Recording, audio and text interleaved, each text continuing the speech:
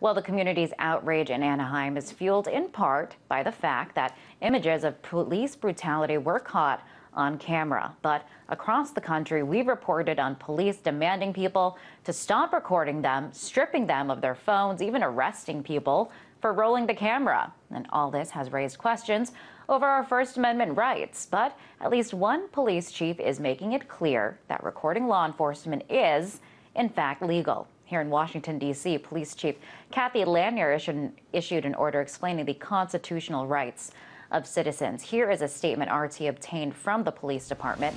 States, quote, "While we have pre-existing policy that addresses interaction with the media, the new general order reaffirms the Metropolitan Police Department's recognition of the First Amendment rights enjoyed by not only members of the media, but the general public as well, to record, photograph, and/or audio record MPD members conducting official business or while acting as in an official capacity in any public place unless such recordings interfere with police activity." So, what will it take for the rest of the country to follow suit? To discuss this, Steve Silverman, founder and executive director for Flex Your Rights, joins us now. Welcome, Stephen. So, sounds like a good effort, a good start on behalf of the police department here in Washington, D.C. Do you think it's going to work? Oh, I think so. I think the chief is recognizing what the courts around the country are already recognizing, and that is that recording on-duty police is protected First Amendment activity, and that citizens absolutely have the right to do it. So citizens have these rights, but oftentimes when you're in a situation, when you're faced with a police officer and he's either intimidating you or telling you to put the phone away, or they're... Departments and officers have essentially gotten the memo. And so often police officers will intimidate citizens into thinking that they do not have the right to record police, but it's essential that in such a situation, citizens recognize that they absolutely do have the right to record to the police, and they need to understand how to stand up to the police in those situations. So, I mean, despite the fact that this is a fundamental right in most states, the majority of the states, it still happens. So, I mean, what is it? Are police officers ignorant of the law? In some ways, yes. A lot of legislatures have come up with wiretapping laws that are a little bit legally complicated, but essentially two of the harshest wiretapping laws in the nation, in Massachusetts and in Illinois, that made it a felony to openly record the police, essentially. It was a misreading. The courts there have struck that down and have said very unambiguously that citizens have the right to record the police. And so while police are slowly going to be coming around, I mean, you know, Chief Lanier has come around, and it's going to come one police department at a time. In the meantime, citizens are going to need to be prepared to assert their right to record police and do it in a very delicate manner.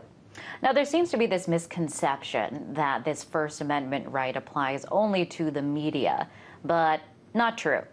Absolutely not. You know, the First Amendment applies to any person, because any person who has a camera, simply, you know, this device right here is one of the most amazing devices in human history, because in a second, within seconds, you can be recording police activity, perhaps even police misconduct, and beam that around the world to potentially billions of people within seconds. And so it's understandable that police are simply just not used to sort of feeling kind of like, you know, celebrities having paparazzi coming around, but they have to recognize that if they have a badge and a gun, that they have to respect people's right to record them, and if they're not doing anything wrong, they shouldn't feel that intimidated by this power that citizens now have. And we are seeing the effects of citizens having that power.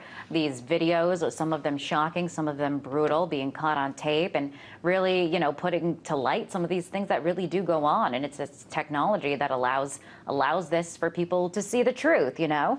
But I mean, let's say, kind of break it down. Let's say you see something, you pull out your phone and you're recording a police officer doing whatever it is, and he threatens you and tells you to put the phone away or he's going to arrest you. How can you respond to that? Right. I wrote an article in Reason.com called 7 Rules for Recording Police, and that really lays out, you know, all the different things you can do. You can get a little bit complicated, but the most important thing to recognize is that you do have the right to record the police. And when you have that camera out, you installed something like Kik, Q-I-K, which you can install on your phone, turn it on, and you can be recording in seconds.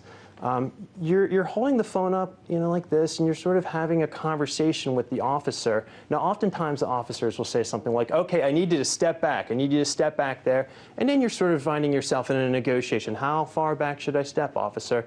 And at the same time, it's important to recognize that at any moment, that officer may very well arrest you for recording them, even though it's not illegal, but call it something like obstruction of justice, disorderly conduct.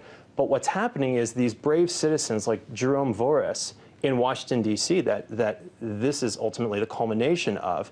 He recorded the police who was taking pictures in Georgetown, and he was arrested and charged with obstruction or something like that. Ultimately, the charges were dropped. The ACLU, of course, took the case before that, and this is the culmination of that case by a brave young man who stood his ground and recorded the police. And so it's important to understand that in some ways you're engaging in civil disobedience in a sense that you could be arrested at any given moment. So it's up to you to decide whether you're willing to be arrested and have perhaps your cause be taken up by the ACLU and become a court case. That's your decision to make. But it's important to understand that you do have the right to record police, and you should do it, because when you see what's, the footage that happened in Anaheim, when you have the recording, it's able to stand up in court against a police officer's word. So it sounds like people really need to be knowledgeable as to what exactly their rights are. Exactly. In most states, this is legal. I believe 38 states, correct me if this is incorrect, but I believe 38 states allow citizens to record police. In the remaining 12 states, though, are they out of luck, or what can they do? No, in those 12 states, they have what's called two-party consent, where essentially both parties are supposed to consent to being recorded. But even in those states, the courts have recognized that a citizen who is openly recording on-duty police has the right to do that.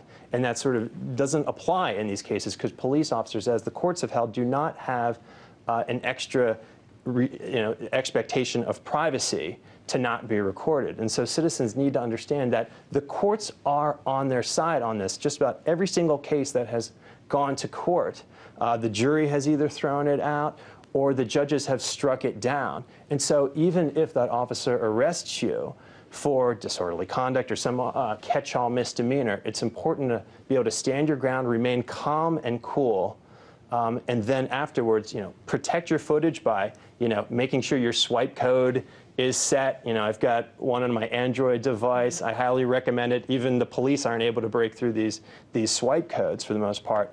And so you want to protect yourself and protect your footage by following these steps. All right. And because of these devices, citizens have captured some pretty shocking things with their everyday, with their phones. Here's one example of something that happened in D.C. back in May.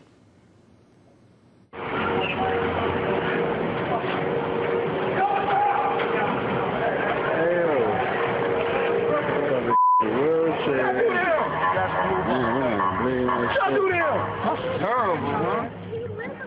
So you saw him there, pulled a man in a wheelchair out of the wheelchair, threw him to the ground, and of course this video was made public, stirred outcry. But if it wasn't for somebody capturing this on their smartphone, things like this would have never been public. So this is really playing a significant role, in changing the way law enforcement interacts with the public and the truth actually getting out there.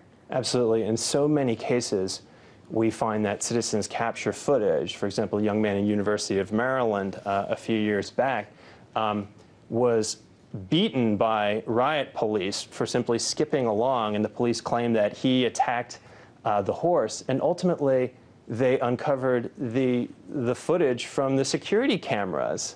Ultimately, after a little bit of a struggle, they captured that footage, but they found that the police lied completely. And if not for that footage, that young man may have a felony on his record rather than those police officers perhaps facing charges. Thank you so much for very interesting, a lot of useful tips there. That was Steve Silverman. He's the founder and executive director for Flex Your Rights.